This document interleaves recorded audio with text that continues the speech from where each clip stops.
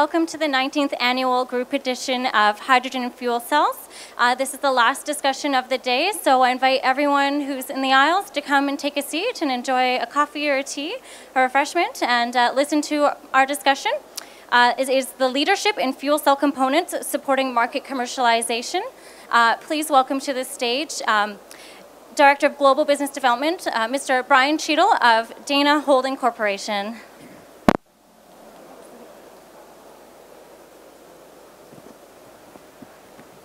Hi, welcome to the stage. Thanks, Roxanne. So first, why don't we start with a brief introduction of Dana Holding Corporation and your participation in the fuel cell industry. Sure. Dana is a large multinational automotive parts manufacturing company. Although headquartered in the US, we operate in 26 different countries. We have 15 technical centers that we support the development of new products. And our traditional products would include things like axles, drive shafts, cam covers, head gaskets, heat exchangers. And in our traditional business, we're constantly developing new products. There are technology changes to meet the needs of improved fuel economy or emissions reduction, so we're constantly developing these new products. So that's kind of supports our business. Perfect. So why is Dana at Hanover? What brought you from internal combustion engines to fuel cells? Well, this in fact is our 10th consecutive year here at Hanover. It kind of represents the time period, actually a bit longer than that, we've been working in fuel cells.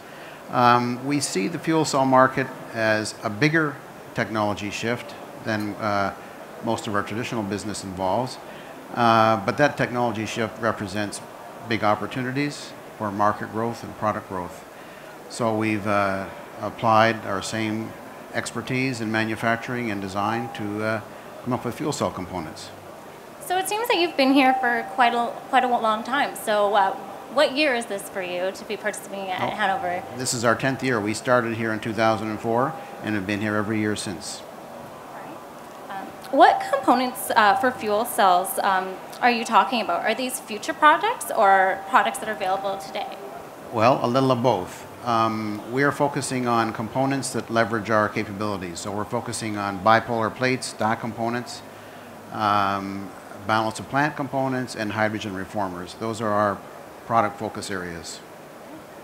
Now, does Dana only supply fuel cell parts to the automotive market? No, we have targeted, in fact, 4 different market segments, not only automotive, but industrial mobility, small stationary, and auxiliary power. Can you tell me a little bit more about these fuel cell component and products? What do you have with you at your exhibit this year, and what samples do you want to discuss?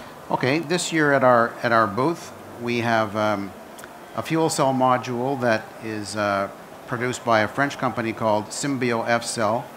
This is a 5 kilowatt PEM fuel cell, and we are delighted to be Symbio F-Cell's supplier of the metal bipolar plates that are in that product. Actually, metal bipolar plates are in the news because just today Dana issued a press release announcing that we think we're the first company in the world in serial production of metal bipolar plates. So these are being used in a number of applications. So it seems that these components are already in market adoption. So can you provide some examples of this commercialization? Sure.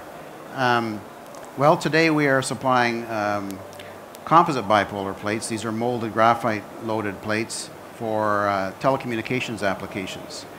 The telecommunications industry is supporting an explosive growth in cell phones. And cell phones need cell phone towers.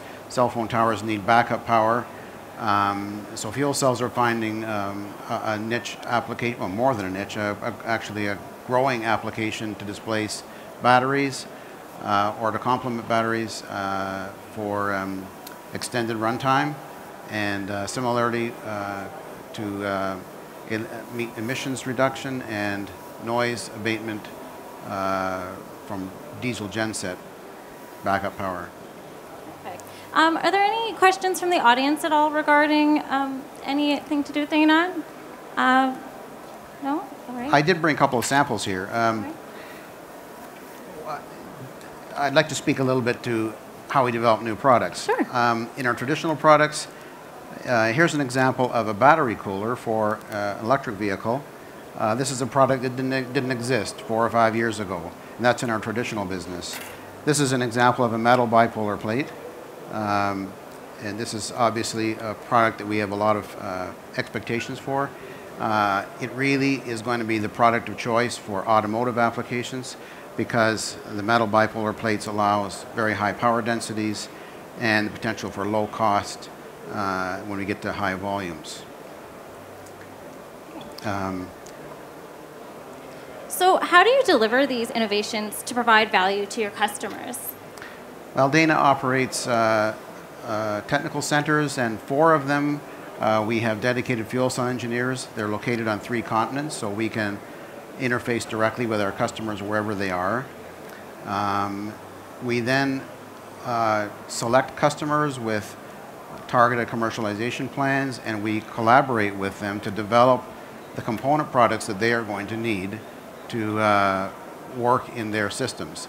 And by working with them collaboratively, we can help them improve the performance of their system, the reliability of their system. We can simplify the product. We can integrate things. And of course, we apply our manufacturing expertise to design for manufacturability, which means we ultimately deliver high performance, reliability, and lowest net cost.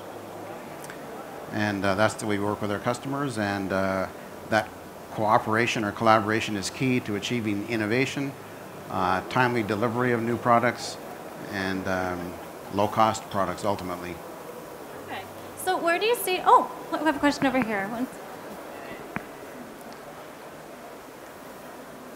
Thank you. Theo Holtom, Green Hydrogen Consulting. I would like to ask, you mentioned cost. Where do you see the cost for fuel cells going in the coming years? Well, it has to go down. And of course, it varies by market segment. The automotive segment, of course, has very discrete cost targets. And we know that the automotive companies have now publicly announced that they will be introducing fuel cell vehicles by 2017. And to do that, we must meet certain cost targets. I mean, we being them, the OEMs, and we, their suppliers. We are already working together, obviously, to meet a 5-year type implementation plan. Do you have any other more questions? Right back I'm not sure I've answered your question very directly. In terms of component costs, as you probably know, the US DOE tried to set target costs that represent the OEM interests. And those are not a bad guideline, but the OEMs will have their own versions of those. Yes, I'd like to follow on to this question. You're saying the costs have to come down. Sorry. Yeah. Sorry. Yeah.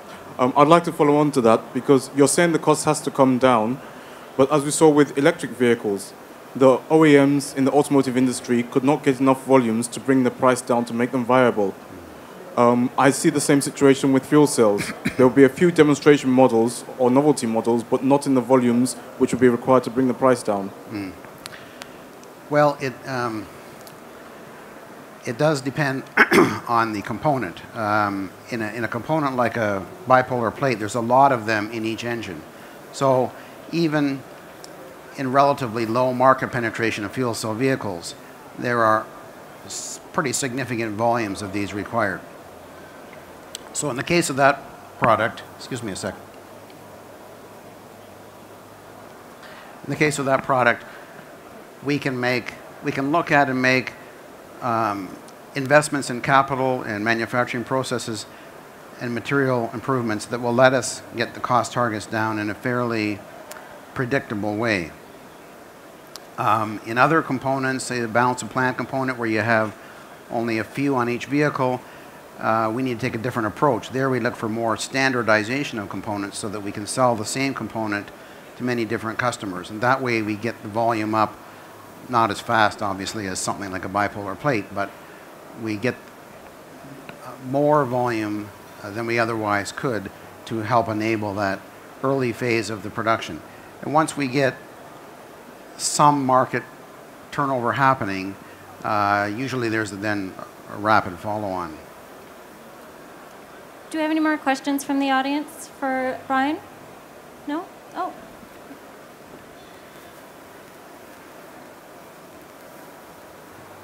Do you think the free market is sufficient to bring about hydrogen fuel cell vehicles on a large scale, though? I mean, addressing this point of scale and numbers, do you think there's an argument that government ought to intercede and provide some incentives for green hydrogen transport on a large scale? You know, it could be for use in government vehicle requirement for government vehicles, for instance, or other mechanisms. Because at the moment, obviously, battery electric has the advantage that anyone can plug in, but hydrogen transport is being held back by the fact that there's not the infrastructure in this vicious circle. So really what we need is large numbers of hydrogen vehicles to be deployed alongside hydrogen infrastructure in virtuous circles, and then that will assist further deployment. My own opinion is that yes, the government does have an important enabling role in the early stages of any market development and adoption. In the case of automobiles, obviously the hydrogen infrastructure is something that the governments can play a strong role in encouraging, because the car companies themselves can't do it. It'll really take the cooperative efforts of the car companies, the fuel suppliers, or hydrogen suppliers ultimately, and the government to get it kick-started. Even in battery vehicles, governments have taken some role in encouraging plug-in recharging, anticipating that urban cars, for example, will need places to plug in the city, not just in one's home. There is some encouragement of that, until the point where everybody figures out how they can make money, and then it will become self-sustaining.